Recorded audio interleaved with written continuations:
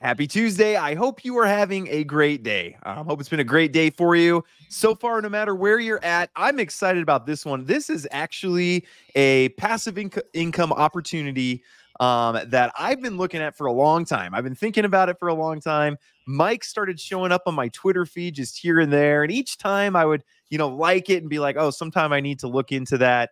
I have since made the plunge, and I am going to be purchasing my own vending machines, and I'm going to be doing this in Lincoln, my area. So if you're in Lincoln, back off. Okay, this is my area, for now.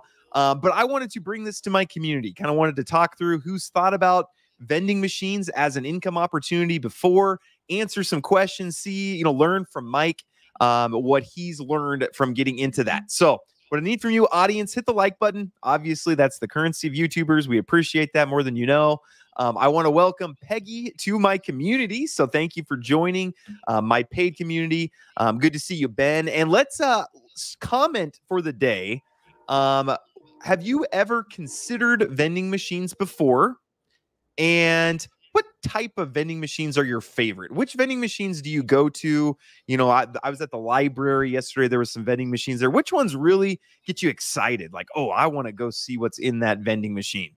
So, and we'll talk about that. And if you have questions as we go, please bring those up. Mike is the expert. Don't wait till after the video and ask me. I do not know. Ask him now. We'll get it straight from. You're not a horse, but from the horse's mouth is a saying. So. Mike, let's start with an introduction. Can you tell us a little bit about yourself? And I'd love to hear just a little bit about your story, how you got into this, and then we'll get into vending machines after that. Yeah, absolutely, James, and thanks for having me on. Obviously, a little bit about me is grew up not too far from you, down the road on I-80 in Southwest Iowa, town of 600. Both my parents were kind of the hardworking Midwest entrepreneur type people growing up. So kind of had that initial exposure as a kid. Now I live in Oregon. Got into vending machines inadvertently, not even as a passive income stream, but actually my background's in human performance. And every time I flew through Denver or some layover and I looked at what's in a vending machine, I was just like, this is terrible. And none of it's going to get after the obesity crisis of our military not getting enough recruits in the door because they're not fit enough, and just kind of some of the things in human performance issues I would deal with. So that's how I got into it. And then I was like, wow, this is amazing. And, I've really kind of set up, I kind of joke, it's like my kid's college fund. And then, every machine I add just kind of parlays into something else that with the goal of financial freedom and spending more time with my family. So excited to be here and dive into any or all of it. Okay, awesome. We are so aligned. And again, we were just talking before we hopped on here that, on Twitter, X, I still call it Twitter, but on Twitter, I have access to the world, right? I'm, making international connections left or right, meet with Mike. And then right away he goes, hey, wait, 402 phone number. Are you from Nebraska? And I'm like, well, yeah. And he said, hey, I grew up just down the road there. So it's crazy. Huge world, but at the same time, small world. So very, very cool. And Mike's a Midwest guy. So, he's got, good morals. The Midwest is anti-rug pull.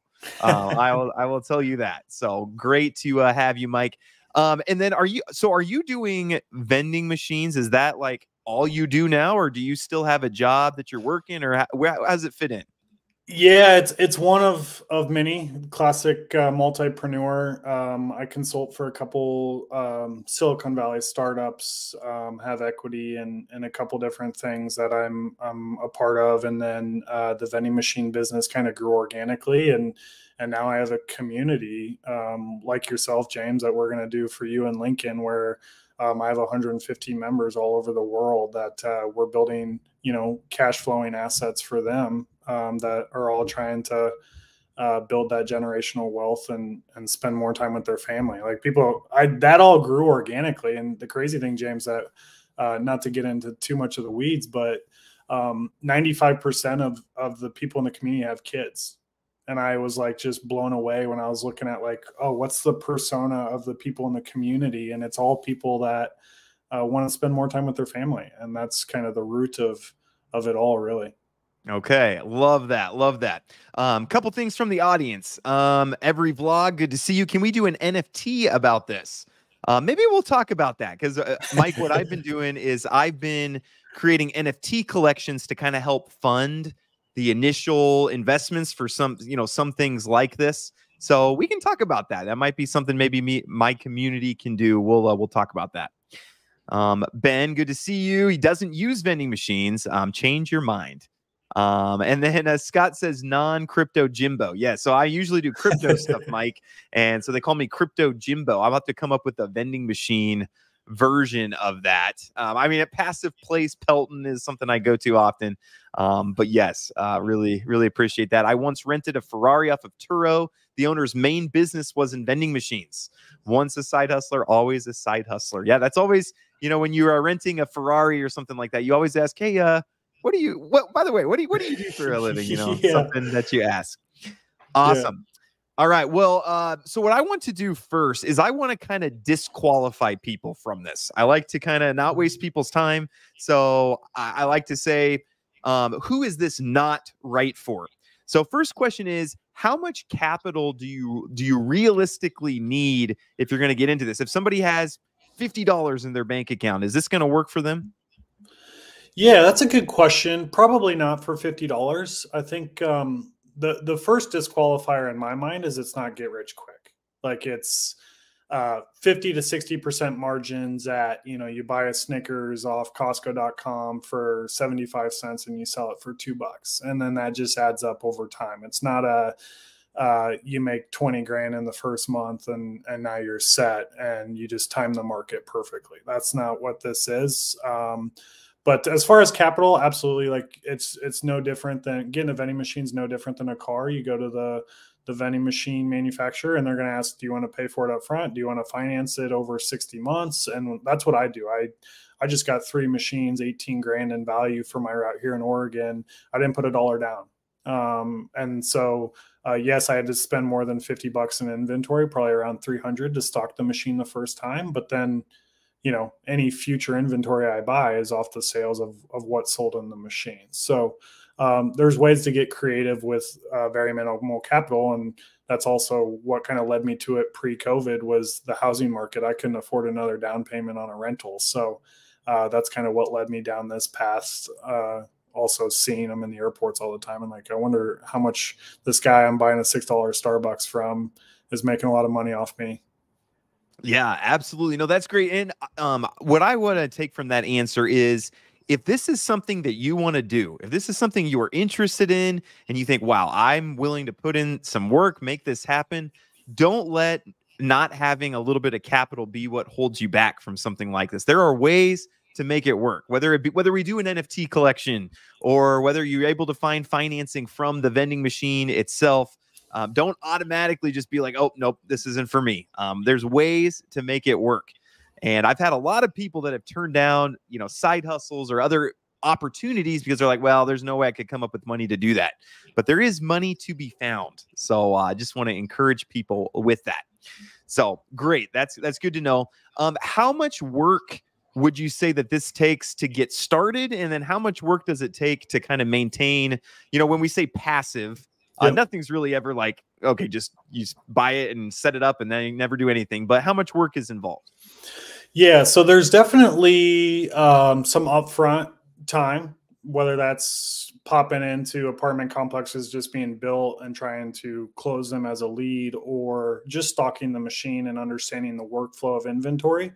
Now with my route here in Oregon, we do have between micro markets, cold brew machines and vending machines, over 14 machines. And I have an operator that like, I think I spend 30 minutes a week on my business. I posted a job ad on Craigslist. I was like, hey, these machines need stocked once a week, once every 10 days, half-hour machine. I'll pay you $20 an hour.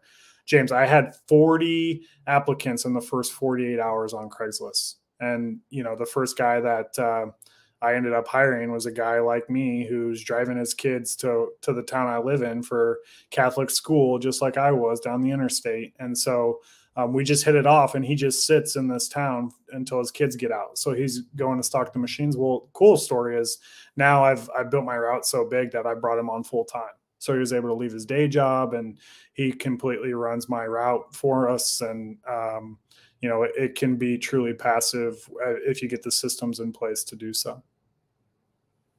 Okay. No, very good. No, that's super helpful. And can you give kind of an idea? And again, you can talk about your own numbers or just what you typically see, but what should people kind of expect where, how much can they make? Really is what Yeah. I'm trying to ask. How much money Yeah. can people make through this? Yeah, so typically the margins are 50 to 60%. So if I have a vending machine in a 150 unit apartment next to, Memorial Stadium, that's a bunch of college kids. That machine will probably do between $900 to $1,300 a month. And so right there, you're profiting $500, and then you start stacking the next one, the next one. The cool thing is with these micro markets and some of these smart vending machines where it's open faced and they don't have to fit into a motor. Now you can start offering things where the transaction values get exponentially higher. So yesterday, my micro market sold two deli sandwiches for $7.50. That's $15 in revenue. That would take me 15 Snicker bars at $1 a bar to get to where I just sold 2 items. So that's like where things are going now is you can start, I sell these energy drinks like Celsius for $4. If I would do Dr. Peppers instead, I would be doing $1. So you can start to get like creative on increasing those revenue numbers. But I think kind of to get started, minimum amount, your goal should be $1,000 a month with a machine. A micro market could be upwards of 3 to 4x that. Okay. And then it's kind of then you can kind of just expand from there. That's my plan. Me and Mike actually have our kickoff call tomorrow for my vending machine venture. But my plan is always I like to dip my toe in, start small, get it working, and then you can kind of expand from there. Is that kind of what you generally see with people? Exactly. And then when you get into like ordering inventory, whether you order for 1 machine or 5 machines, the time it takes is you just start to parlay it. That 1 machine that takes a half hour to stock a week, now you get 2, 3. Well, now you're up to an hour and a half at $20 an hour. You hire someone, and now your revenue just went from $1,000 to $3,000 a month. So you're spot on. It's a parlay model for sure. Okay, very cool. And we have some college students that live with us. So I'm going to go the first time and do it, but then I'm going to hand it off to them and say, "Hey, this is your route." And that's going to be their contribution to the Pelton household here. So love that. Awesome. Okay. What would you say are the risks? So I always like to kind of get to, do you see people that sometimes fail doing this or end up, they buy a machine and they end up losing money on it? Or what are some of the risks people need to watch out for? And what do you do to kind of mitigate? How risky is that? Yeah, I think the first risk is people just want to get a machine. And James, I get hit up all the time like, hey, I got all these machines. The first question I ask is like, what's the revenue that machine's doing? And guess what they say? Oh, it's sitting in my garage. I'm like, well, why the heck did you get a machine in the first kind of risk is you got to find a good location or a good lead to put that machine into. I'd rather have 1 luxury apartment next to Nebraska than I would 5 Jiffy Lubes. That, if I have 1 luxury apartment doing $1,000, that's better than 5 Jiffy Lubes doing $200. Like that's just kind of the risk is bad locations and not having any. And that's where, again, with our community, one of the aha moments was like, well, if we can find people locations for them, that minimizes the risk of them kind of trying to do this and falling on their face. Okay, no, that's super helpful. I have personal experience. Should I name him? I don't know if he's watching. My friend Aaron. Okay, I won't give a last name, but he decided the same thing. He said, "Hey, I wanted to have a vending machine." So he found on Craigslist a bunch of gumball machines, and then he bought them. And then he was like, "Okay, now I need to go find places to put them." And he went around to all these different restaurants, and he found out that he was actually competing mainly against the Make-A-Wish Foundation. And a lot of people were not as interested. They're like, "Well, we already do gumballs with Make-A-Wish Foundation. What charity are you doing this for?" And he was like, "Well, 100%. yeah." And so then he ended up with gumball machines in his garage. So I agree with that. And everything I do, I always try to sell it before I put in the effort, the money, and all that to actually make it happen. I say, hey, is there actually a market for this before? That's why I didn't start with an NFT collection for this, but hey, let's see what interest people have first. So I love that. All right. Well, let's go over to what you offer. How do you help? So again, this is something somebody could do on their own, right? Somebody could go find a location, work out a contract. I don't know how any of this works. Buy a machine, yada, yada, yada, try to decide which machine is best. But again, I always think it's better to find someone who's gone before. They have the bumps and bruises of what to do, what not to do. And that's what you're kind of doing. But can you tell us about the Vending Accelerator program? Yeah, so there's kind of two ways we help people. There's the we'll get you in the community and kind of learn about all the tips and literally hold your hand through the whole process. And you're going to be with a bunch of peers, and you're going to get some leads from us for the region you live in. But actually closing those leads, calling into them, emailing into them falls on you. And then there's more of a higher ticket offer, like some of these guys here, Jason in Minneapolis, he's gotten 25 locations in our community since January. And it's the coolest thing because he has 4 kids, and he's actually given some of the kids ownership of some of the machines and which products to put in the machine. So it's a total family ran business. But with that offer, we actually call into those leads. I have a cold call center in-house that will call into those leads on your behalf and represent you. So if we're calling in, let's say Husker Vending, and finding these kind of locations for you, and then you just got to go take the meeting and close it, which they're not going to take a meeting if they're not interested. They'll just say, no, not interested from the start. So that's kind of a big thing about the community. I think the cool thing is we all have the same values of why we're getting into this, and whether that's future generational wealth for your kids, or whether that's like Joe and the older gentleman in the testimonial that just wants to retire 3 years before he's 65. So it's a little bit of everyone that kind of has that same freedom goal. Okay, love that. And then, so is this with your program? I mean, I saw up here in this testimonial that he came with 0 experience. Is that kind of who this is geared for? Is if you never have even thought about selling vending machines before, you can use this program and be successful? Yeah, and we have actually a next level to the program that is going to be more for those seasoned people that actually want to go through, like, hey, we have 3 to 5 locations now, we want to get to 20, or we want to buy a route now, or we're ready to hire that full-time operator to run the business for us. So it kind of is everywhere in between. We have like you and I, we had no experience, but buying a candy bar for $1 and selling it for $3 can't be that hard. So we'll figure it out, that type of person. And then we have those people coming in that are ready to take that $20K a month to the next level. Okay, very good. So if if this looks interesting to you, I want you to just go to this website. The Get Started Now is just scheduling a call, because I like that you do it this way too, Mike, that it's not just like, hey, sell everybody, whatever, but it's you meet with people and get their goals, their experience, where they're at, yada, yada. You work through some of those, get questions answered. I love that. But you can go and schedule a call to kind of talk through if this is right for you. And if you guys have questions right now, feel free. If you have them, probably other people on the call do too. So, let us know what you have. Let's see. I don't know anything about this, but there should be a rent amount for a machine, and there is maintenance and stock refill. So after all the expenses, what will be the average profit on a single machine? Do you want to talk into that? And I assume it's different per machine, but yeah, tell us a little bit about that. Yeah, that's a great question. So one of the common questions is like, oh, what's the commission percentage, or what are people going to charge me for rent to put my machine in their building? And you would be shocked. Right now, there's 2 things in your favor.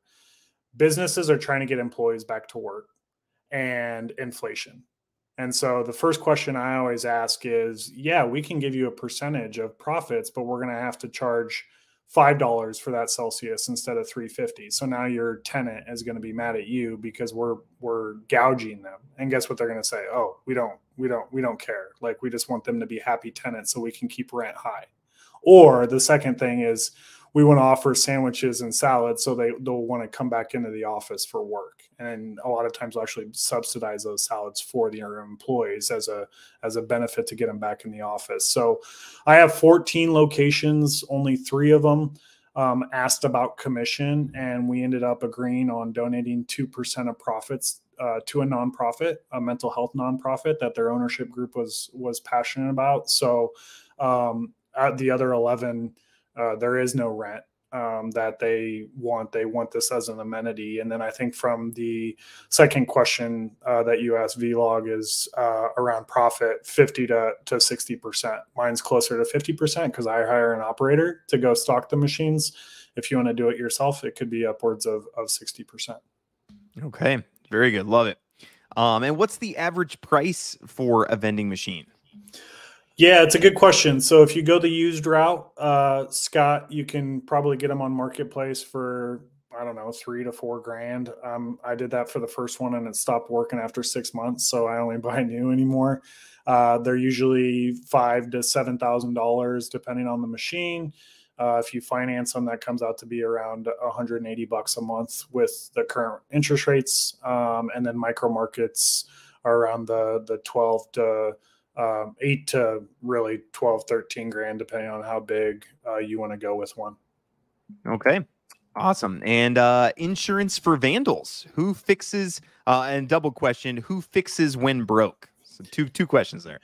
Yeah, so the insurance, I pay $20 a month for my business, and I think that's either $1 million or $2 million liability policy for the whole route. And then from the who fixes the machine, all my machines I get new now are under warranty. So the company I actually work with is based out of Des Moines, evending.com. And so if I ever have any issues, I just FaceTime them when I'm at the machine and they walk through. I have no business or interest in being the vending machine expert. Like, that's just not who I am. That's why I go new and warranties. But that's just my personal preference. Okay. And that answers, Scott, your question. Do they have warranties? Yeah. If you buy new, there will be warranties. So that's another reason, sometimes it seems like it'd be better to, try to cut costs and go used. But I'm with you, Mike, and just different businesses I've run, I've found it's better to get new. It's history, it's been taken care of. It has a warranty on it now. And in the long run, you actually will save money doing it that way. And I've already looked a little bit, and a lot of these vending machine places do have pretty generous financing terms. And the goal for me would be, if I, tend to scale this, the goal would be that I can finance and then just use the profit from the machine to pay the financing costs. And then it ends up being something that I can scale pretty quickly, is kind of the way I'm looking at it. But again, I'm a noob. But Mike, does that sound like a plan? You're spot on. A lot of these, you get a new machine for, let's say, $6 grand. You don't put any money down. A lot of them won't require payment until 90 days after it's delivered. So you're doing 90 days of sales before your first monthly payment. So like those 3 I bought brand new with 0 money down 2 months ago, with the current interest rates that are high, my monthly payment is $180. Well, I did 3 months of sales. I did $3 grand in sales before my first machine payment. So I was able to put that towards the principal and get as aggressive as you want to not, because there's no prepayment penalty. So I'll shave a lot of my times, these 60-month plans I have for my machines payments, I'll have them paid off in the first year. Okay. Love that. Yeah. And just so you guys can see, this was just one vendor that I was looking at, but again, 12 to 60-month terms, flexible first payment date. They know what you're trying to do, and it's in their best interest for it to work out.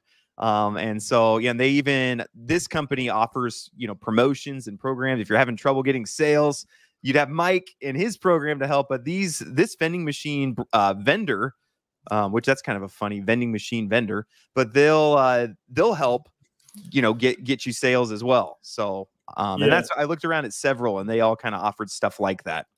Well, and James, that's where I think it's different from like buying a car, and that this is an asset that's going to appreciate. Where we're from, Warren Buffett's kind of a big deal, and his first investment as an 18-year-old was a vending route. He sold it at a 2x multiple when he was 19 1 year later, and the whole thing he always talked about was how he regretted it. But you don't if I have a machine that does $1,000 a month in revenue, I can sell that for 1.5 to 2x multiple on yearly revenue. So if I have a machine doing $1,000 a month, that's 12 grand. I can sell that location for 12 to 24 grand. In fact, I have a student just now in Dallas who got a micro market lead, did $2,500 last month. Well, it's too far of a drive with traffic, so he's going to sell it. He's asking 30K for it. 2,500 times 12, 1.5x multiple. He just made, who knows what, he just made 25K on this micro market just from, it's an asset like anything else. It's not a machine that just depreciates in value.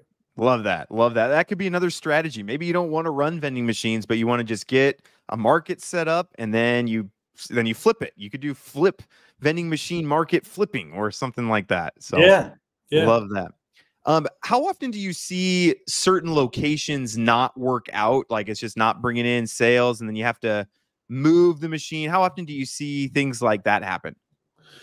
Yeah, it's not as common from our side because we're really picky on revenue generation and calculation. Where it gets a little tricky is when property managers lie about their numbers of people that live there, or I have a student in South Carolina. We were kind of on the fence, like this probably C grade location, and she's like, "Oh yeah, the pool's used all the time," and that's not true. The pool's never used. So we're actually finding him a new location for that vending machine. But we're really picky before we try to go into these places on how much revenue it's going to do before. Because look, it's like you in Lincoln, we find you a lead, you run all the numbers. If it doesn't make sense, we just walk away. Where it gets a little tricky is when you go meet with that location or that lead and they're saying, "Oh yeah, 200 employees work here." Well, we installed a machine and they all work from home. It's like, well, you just lied to us type of thing. So that's why we're really big on qualifying. Okay. Nope. I really like that. See, I feel like oh yes. So when you're the vending accelerator program, can you kind of walk through how much you guys do? What do you guys do? And then how much is still up to me? This is kind of a selfish question because I want to know for myself, but how much is up to me to still do? Like what kind of work do I still need to do? Yeah. So we try to do 90% of it. I will say you can't beat face to face. And so if we find you a lead in Lincoln that we call into or that responds to an email and they want to meet in person, we lean on you, James. The other side of face to face is it just creates urgency. If someone talks to us on the phone and then James pops in to say hi and he's the founder of this vending company in Lincoln, they're going to have more urgency to want to work with us. So, but as far as like lead scraping, as far as teaching you the type of machines, where to source products, what to price them at, how to handle vandalism insurance, LLC, et cetera. All of that's in the community that we go through. But those kind of, get them across the finish line meetings that are face-to-face, we need to lean on you for sure. Okay. And then how long do you kind of help out for? And then can you also tell us about the Mike's guarantee as well?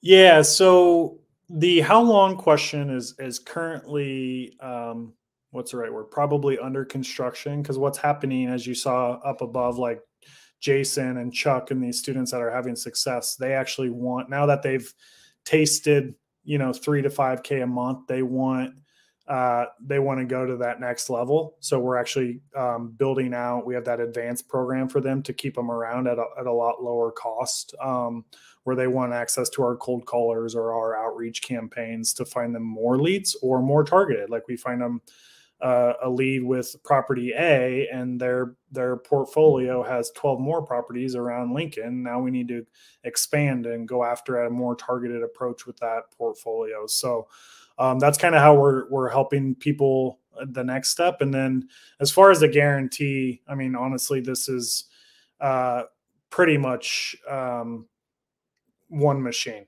Like literally, we're going to get you one location within 6 months, or we're going to keep helping you until you do. Like Brett is a great example in South Carolina.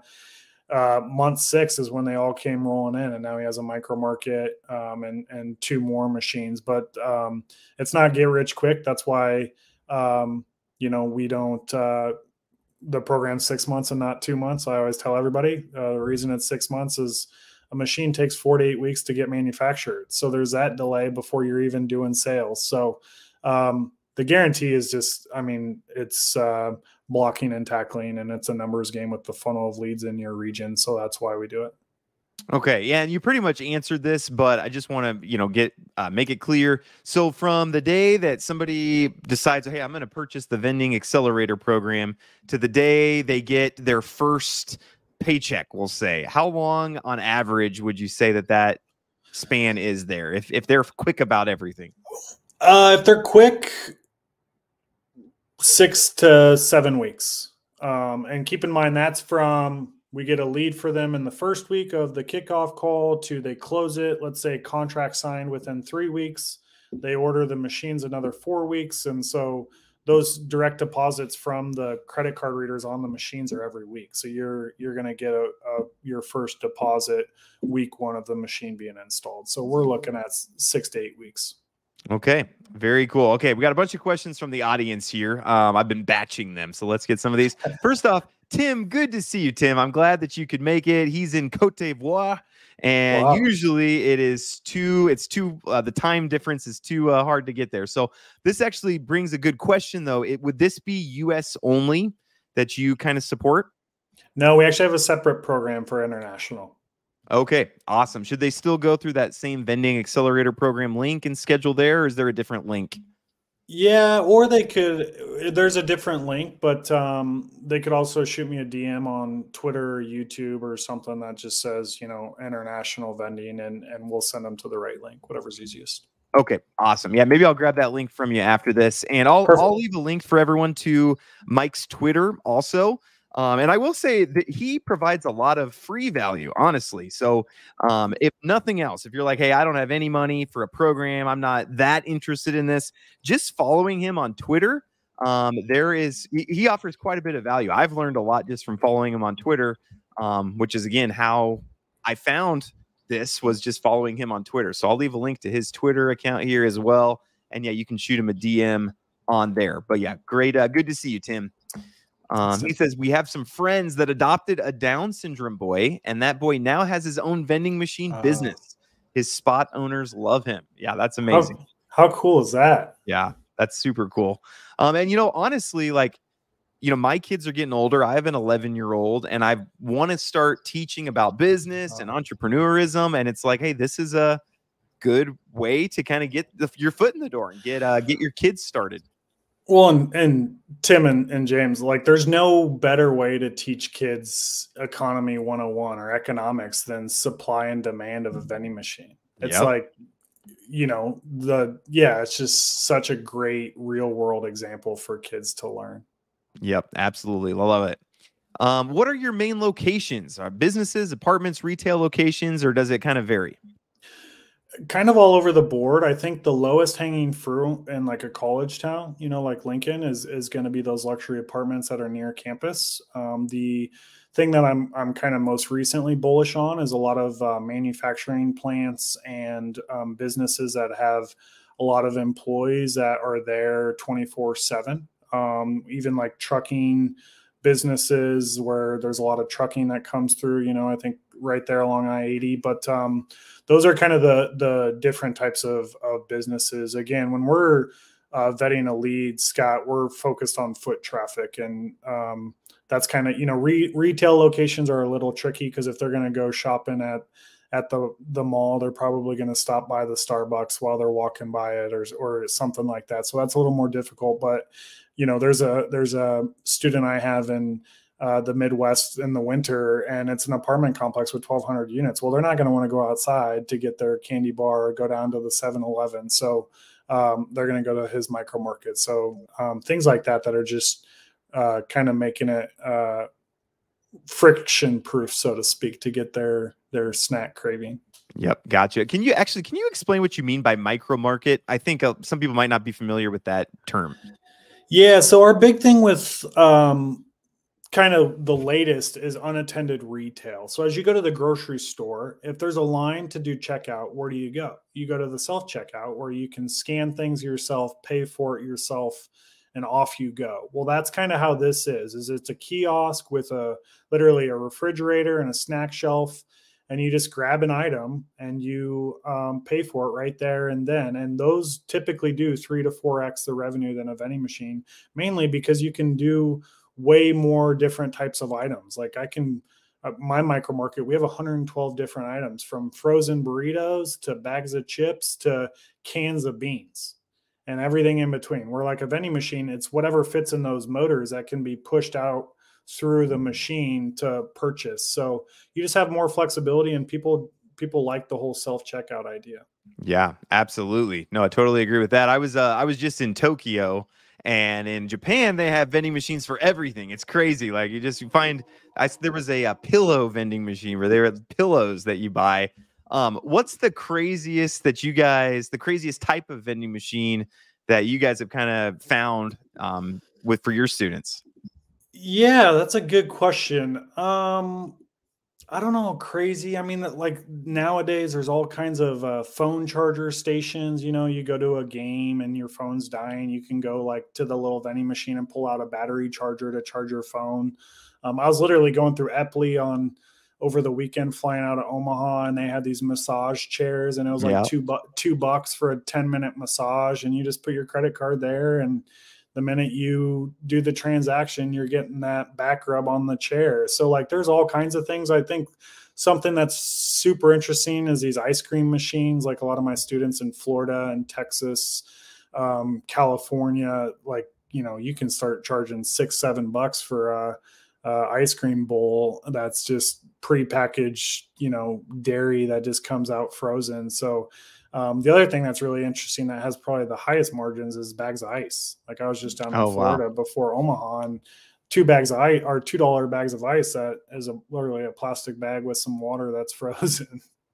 Yeah, no, that's great. Yeah, ice cream and ice might not be the best Nebraska option, but yeah, if you're in Florida or Texas, for sure. And that's actually a really good point. I'm glad you brought up the massage chairs, because when we think of vending machines, you know, people don't think, but there's a lot of different types of vending machines. Like it might be, depending on the location, maybe a massage chair, or you just, there's all sorts of options. So don't think that this market is saturated.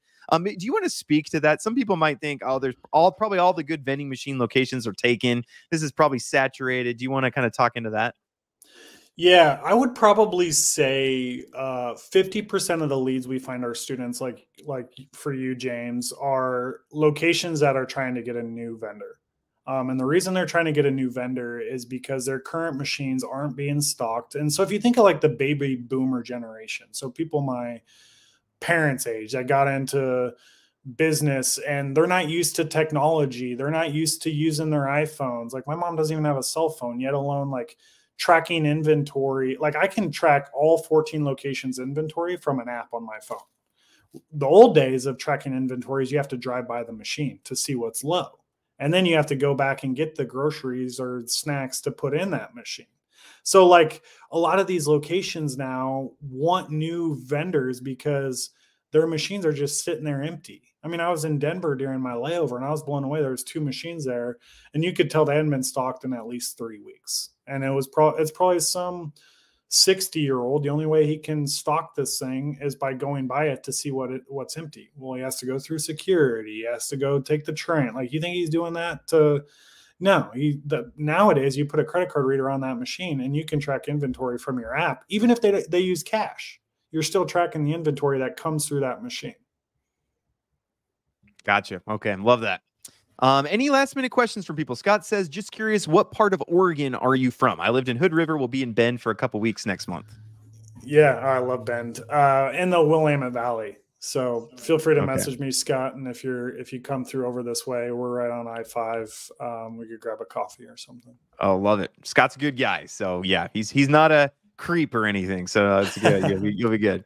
We kind of talked about this, but ever do healthy organic superfoods or mainly junk food? Or is it just depend on the location, depend on the preference of them and your preference? Or how do you decide what kind of machines to do? Yeah, and that's the root of why I got into it. I didn't get into it for the passive income to start. In fact, I didn't even know what the margins would be. I got into it because I was really passionate about healthy options. My wife's actually collegiate in collegiate athletics, working with a lot of athletes, and the goal is to like keep these athletes healthy. And so when I called into these apartments, that was the root of trying to really keep these athletes healthy with protein bars, sugar-free energy drinks, things like that. It had nothing to do with providing a college fund for my kids at the time. And so that's kind of the root of it, is to provide healthy and local options. That's what we're big into leading with. And probably a differentiator is we're not hitching our wagon to Pepsi to get the best deal or Coke. We want that flexibility to provide the healthiest options. Okay, very good. And Hartson said, are these healthy vending machines can't claim to serve God if you're knowingly peddling unhealthy food for a buck?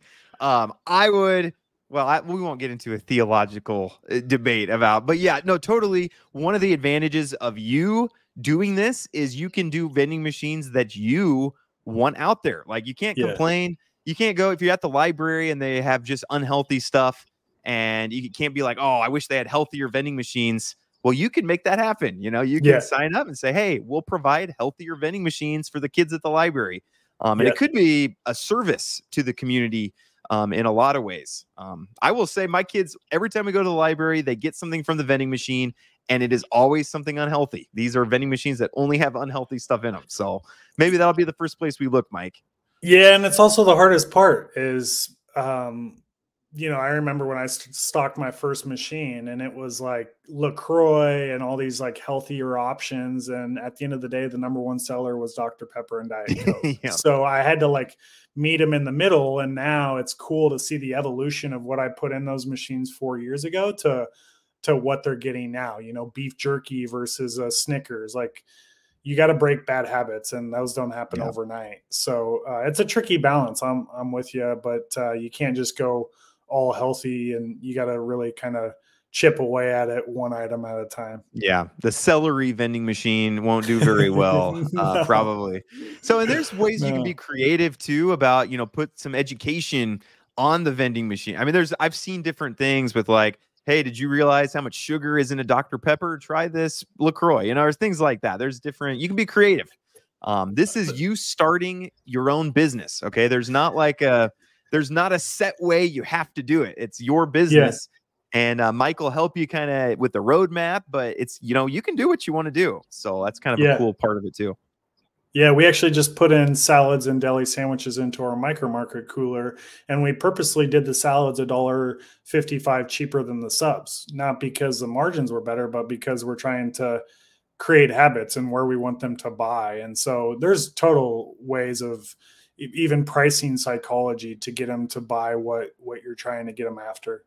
Yeah, and there's all sorts of, this is, like you said earlier, this is a great way to learn marketing. I mean, you can do A/B tests with, hey, we're going to try these two. Oh, this sandwich, I sold 100. This one, I sold 4. Okay, let's switch that out. And again, there's a lot of business learning to be done through that. So I think that's amazing.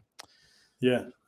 Tim says, you'll find me a spot in the Ivory Coast. Is that you? Do you do the same thing you do here in the States where you help them find locations and things like that? Not really. It's a little bit tricky to kind of dial into specific countries and things like that. But as far as like the framework of the education and being in the community, Tim, you'd have the same access as James. But yeah, we wouldn't be dialing into leads per se like we do for people stateside. Okay. Gotcha. All right. Well, one last time, I'm going to give the call to action vending accelerator program here. I'll leave the link. I want, if this is interesting to you at all, so if you're watching this and you're like, hey, this is something I might want to do, I might need to talk with my spouse and just double check, I want you to go schedule a call with Mike. And I can say that because I'm not too worried if his calendar gets filled up. I wouldn't say this about myself because it's, you know, my calendar is pretty precious to me, but everybody go fill up Mike's calendar and say, hey, I'm interested in this. You know, I heard about you from the James Pelton channel. I think people should consider this. People talk to me all the time. Hey, I don't have money to really get into a lot of the investments that you're talking about. I'm looking for a side hustle. Don't know where to get started. To me, this is a really good one. This would be a really good place for you to get started. I appreciate that. Yeah. Yeah. And one step with that, James, that I just want to add is we're big into educated decisions for people because everyone's situation is obviously different. And so we'll actually do a free market analysis for folks if they go through with the call. We did it with you of like, okay, how many leads are in your market that fit our revenue generating criteria? So there is a personalized side of this too with your kind of go-to-market plan that we'll do for you guys before you sign up and make it more of an educated investment. Okay, gotcha. And we talked too that you don't allow students within like 20 or 30 miles of each other. So like I'm in Lincoln, and we're not going to have like two students in Lincoln that are fighting over the same locations. You kind of work through that. Correct. Yeah. We have actually a gentleman in Omaha who doesn't get access to Lincoln and vice versa. So, yeah, all Lincoln good. is mine. Roca, I actually live in Roca, but their population 400. So not interested in that market. Someone else can have the Roca market, but I'll take at least part of Lincoln. Lincoln's a big city. But I'll take part of Lincoln. I love One it. last question before I let you go. I know that you do other passive income things as well. I know you run some Airbnbs and things like that. Mhm. Is there, I don't know I guess what else do you offer? Should I just send people to mrpassive.com to take a look? But what else do you offer? Yeah, I think so for now. There's always kind of things coming down the pipe that are intriguing and interesting. We definitely have some long-term and short-term rentals across the country, and we even got some FBA stores and things like that. But I think the most stable and predictable assets I have right now are just snack and drink or food and water or necessity to live. So at the root of it, that's kind of my most predictable income stream right now that I'm the most kind of confident in, so to speak, and not worried about what's going on externally in the market or rates or any of that. Yep, absolutely. We've done a lot of Amazon stuff, but Amazon is so finicky because they change. Oh no, you can't do this anymore, and it's like, well, now we got to go change all our stores. Whereas this, you're in a lot more control. It's your business. It's not something that you need Amazon to run. This is your business, and I think great first business for people who have never ran a business on their own. So love that. Yeah. Awesome. Well, hey, we will let you go. Audience, thank you guys for showing up. I appreciate each and every day that you guys watch. Again, the only reason I can even interact with Mike like this and have him on my channel is because you guys watch. So thank you guys so much. I'll keep bringing passive income and side hustles and just whatever I can find that I think is interesting, I will send to you. I'll keep you guys up to date too on my journey. Again, me and Mike are meeting tomorrow, and then we'll kind of get that ball rolling, and I'll keep you guys updated on how it's going for me, what the process is like. But appreciate you guys. And Mike, thank you for taking the time out of your day to hop on here and work through this with us. Oh, James, it was great. And thank you to all your listeners. And yeah, reach out with any questions, but grateful for the time. Awesome. Appreciate all you guys and hope everyone has a great rest of their day. Or if you're in Cote d'Ivoire, have a great night. And we'll talk to y'all later. Bye-bye.